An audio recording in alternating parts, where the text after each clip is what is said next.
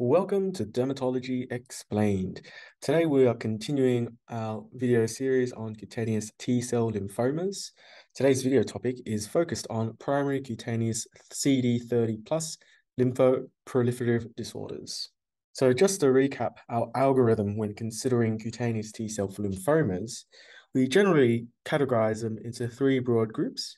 The first group comprises mycosis fungoides and Sézary syndrome, which makes up 65% of all cutaneous T-cell lymphomas. The next group, which is the focus of today's presentation, is the spectrum of cutaneous CD30 plus lymphoproliferative disorders. And this comprises lymphomatoid papulosis as well as cutaneous anaplastic large cell lymphoma. And then there's the third group of conditions, which include adult T-cell lymphoma, subcutaneous panniculitis like T-cell lymphoma, extranodal NK and T-cell lymphoma, aggressive epidermotropic CD8 plus T-cell lymphoma, the gamma delta T-cell lymphoma, and various other rarer forms of T-cell lymphoma. And these will be discussed in future videos. So in terms of an overview, the CD30 plus lymphoproliferative disorders makes up the second largest group of cutaneous T-cell lymphomas, and there is no nodal or systemic involvement at diagnosis. It accounts for 25% of cutaneous T-cell lymphomas. LYP and CALCL can be considered to be on a spectrum. So cutaneous anaplastic large cell lymphoma and lymphomatoid papulosis have overlapping clinical, histological, and immunophenotypical features, which form a spectrum of disease. The histological criteria alone are often insufficient to distinguish between these two ends of the spectrum. The clinical appearance and course are often used as criteria for the diagnosis as well as the choice of treatment. There are some cases which are referred to as borderline cases. These refer to patients whom, despite careful clinico-pathological correlation, a definitive distinction between cutaneous anaplastic large cell lymphoma and lymphomatoid papulosis cannot be made. In these cases, long-term clinical follow-up will generally help disclose whether the patient has one condition or the other. Primary cutaneous CD30 positive lymphoproliferative disorders should be differentiated from a number of other conditions which can mimic this. This includes skin involvement by systemic anaplastic large cell lymphoma, CD30 plus positive transformed mycosis fungoides, other well-defined types of cutaneous T-cell lymphoma which may incidentally express the CD30 plus antigen, as well as reactive, often benign skin conditions with infiltrates that contain CD30 positive blast cells, including various viral infections, arthropod bite reactions, scabies, and atopic dermatitis. So before we proceed, I'd just like to touch upon what is the CD30. CD30 is a member of the tumor necrosis factor receptor, TNF, superfamily. It was first identified on Reed Sternberg cells identified in Hodgkin's lymphomas lesions. CD30 is expressed on aberrant T and B lymphocytes in lymphoma and is a hallmark of lymphomatoid papulosis. However, it can also be present in a number of other conditions, including viral infections, germ cell tumors, as well as arthropod bites. CD30 density and pattern of arrangement can help differentiate between these diagnoses. Of interest to note is that CD30 is also the target of a brentuximab biologic, which is used in some cases of Hodgkin's lymphoma, systemic anaplastic large cell lymphoma, as well as cutaneous anaplastic large cell lymphoma. Let's focus now on lymphomatoid papulosis, or LYP. Lymphomatoid papulosis is defined as a chronic, recurrent, self-healing, papulonecrotic or papulonodular skin disease, which has histological features suggestive of a CD30 plus malignant lymphoma. The initiating event in LYP is unknown. Several authors have suggested a potential viral etiology, however, this has not been proven. The mechanisms involved in the spontaneous disappearance and appearance of skin lesions observed in some patients with lymphomatoid papulosis have not been clearly established. However, it is suggested that the interaction between CD30 and its ligand may contribute to apoptosis of some neoplastic T cells, and thus resulting in subsequent regression of skin lesions. In terms of the epidemiology, lymphomatoid papulosis accounts for approximately 15% of all cutaneous T-cell lymphomas. These can present at any age. The youngest patient reported to date was aged 5 months old, and the oldest patient was aged 84 years of age. In a large case series, the average age of onset varied between 35 to 45 years, and the average age was 40 to 50 years. There is a slight male predominance with male to female ratio of 1.5 to 1.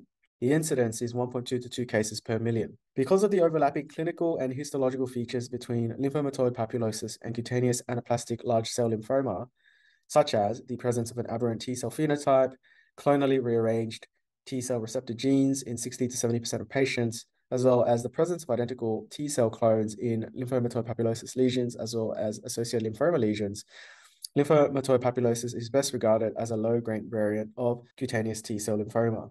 It also has a number of associations to be aware of, including a 15 to 50% chance of secondary cutaneous lymphomas, mostly mycosis fungoides, and primary cutaneous anaplastic large cell lymphoma. In 5 to 10% of cases, there is a risk of Hodgkin's lymphoma, and there's also been reports of increased risk of squamous cell cancer, melanoma, lung cancer, and bladder cancer.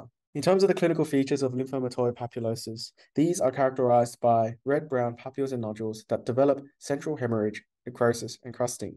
They appear and then subsequently disappear spontaneously within a number of weeks, typically between 3 to 12 weeks. Characteristically on examination, the skin lesions may be in different stages of evolution. The papulonodules may leave transient hypopigmented or hyperpigmented macules, and occasionally some superficial atrophic scars or varioliform scars may be left behind as the lesions disappear. In other cases, these lesions may disappear without any ulceration or sequelae. The predominant site of involvements include the trunk and limbs. The eruption is generally asymptomatic.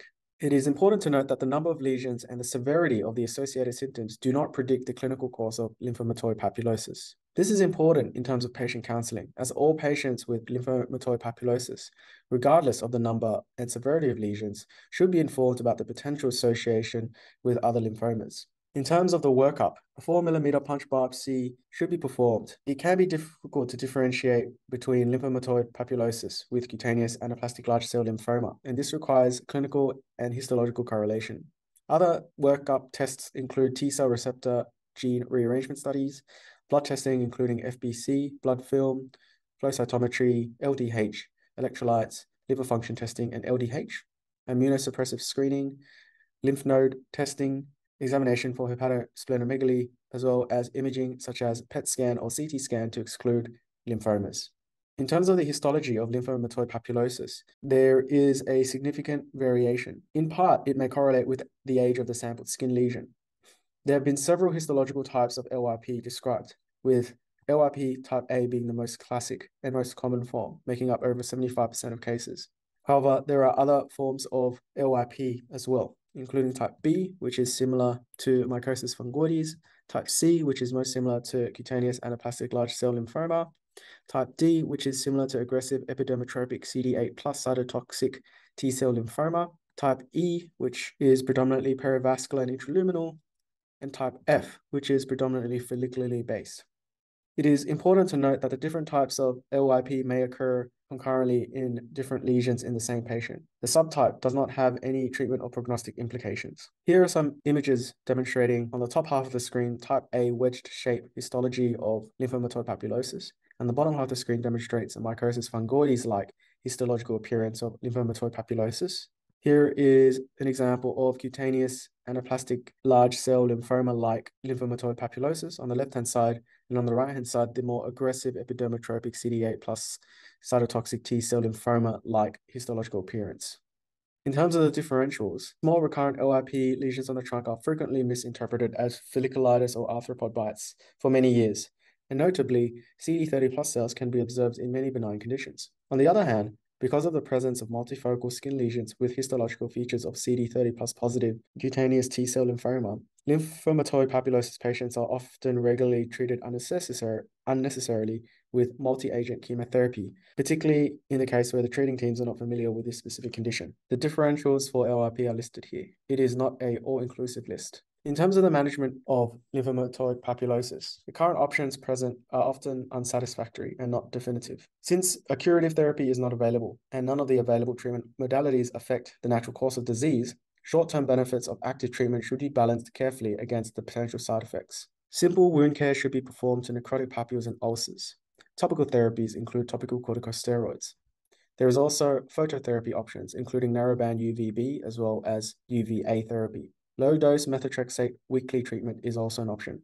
There are other options also reported, including topical nitrogen mustard, cyclophosphamide, photodynamic therapy, dapsone, doxycycline, retinoids, imiquimod, excision or radiation therapy for non-resolving large lesions.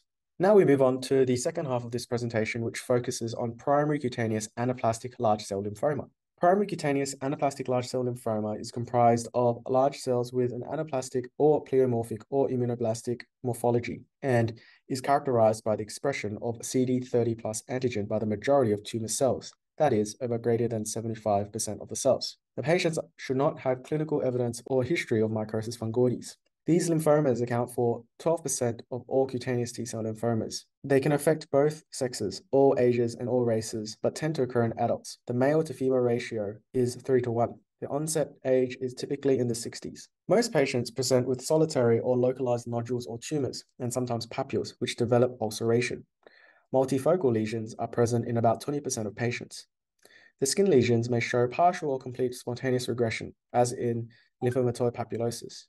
These lymphomas frequently relapse in the skin. There is a predilection for the head, neck, and extremity areas. Regional lymph node involvement is present in 10 to 15% of cases. Extracutaneous dissemination occurs in 10% of patients and mostly involves regional lymph nodes. The prognosis is usually favorable, with a 10-year disease-related survival exceeding 80%. In terms of the workup of cutaneous anaplastic large cell lymphoma, this involves a punch biopsy, T-cell rearrangement studies, blood testing including full blood count, blood film, flow cytometry, LDH, electrolytes, liver function testing, HIV and HCLV1, immunosuppression screening, lymph node and hepatosplenomegaly examination, imaging including PET scan and CT scan, and consideration of bone marrow biopsy with a hematology team to exclude systemic anaplastic large cell lymphoma. In terms of the histological findings, this includes dense sheets of large CD30 plus cells. Nuclei have irregularly shaped horseshoe or kidney-shaped.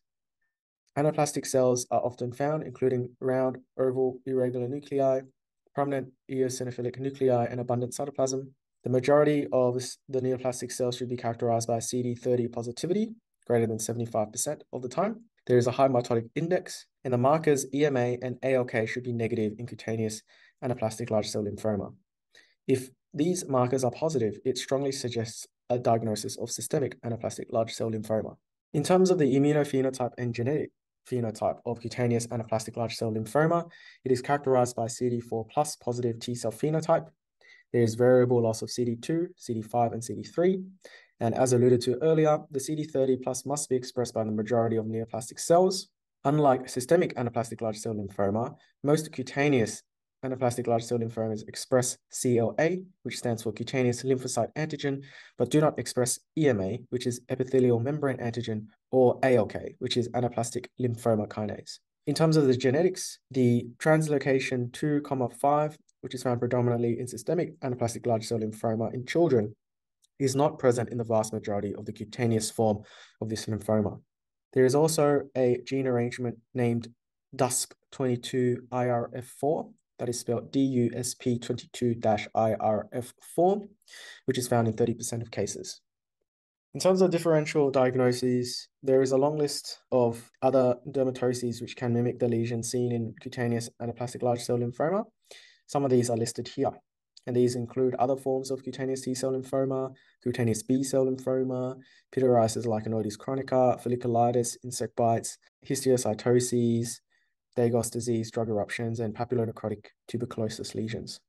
In terms of management options, radiotherapy and surgical excision are often considered as initial treatment options in patients presenting with solitary or few localized nodules or tumors. However, if a solitary lesion disappears spontaneously, no further therapy is often required. In patients presenting with multifocal skin lesions, this may be best treated with radiotherapy if there's only a few lesions, or else low-dose methotrexate, oral retinoids, or interferon alpha.